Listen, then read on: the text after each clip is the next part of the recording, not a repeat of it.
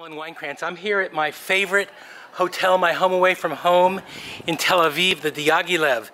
And some breaking news. They've now got an amazing bar, coffee shop, place to get sandwiches. Hello. And what's really amazing is now for startups, here's the lobby. If you're a startup, just come over here to sign up. There is a co-working space. They call it the Hub. And you can come here, hang out, build your next company, collaborate with your friends. So it's sort of a part hotel, part art gallery, part co-working space. Really nice people.